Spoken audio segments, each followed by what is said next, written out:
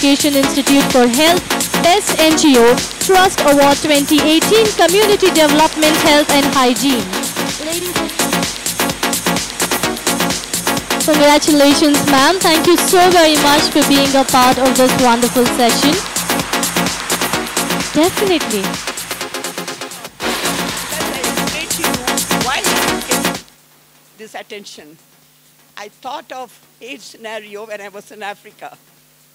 I returned to India with my husband's support, founded this society. It's nearly 3 decades. We have got a team, but over 150, like my colleague Naveen here. And our projects have been supported, reaching out to 3.9 million individuals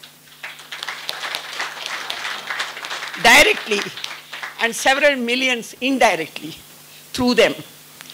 And our donors have been, our first donor is his friends, Tata Trust, Gates Foundation, MacArthur Foundation, Government of India, and many other national and international donors. I think it's a great effort. It has helped me face my challenges, my tragedies. Work for the community. Work for the community till no end.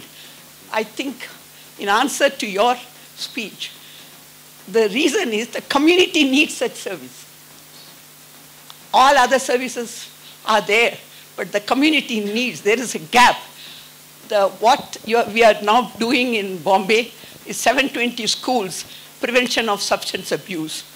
You can't imagine the peril that the youth are facing today.